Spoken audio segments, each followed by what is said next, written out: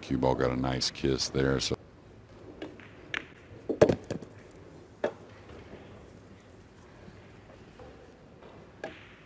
And in 2019, he won the Derby City Classic 9-ball against a... Come for the side here myself, he may. You know, a lot of the guys will run the ball there for that tournament at the dirt. Come up for the corner for a stop shot, but it's kind of preference. That angle showed me the side was definitely the correct shot. But yeah, and to get that feeling, of course, so far in this match, and we'll see how the rest of the day goes for the home of the Kentucky Derby horse race.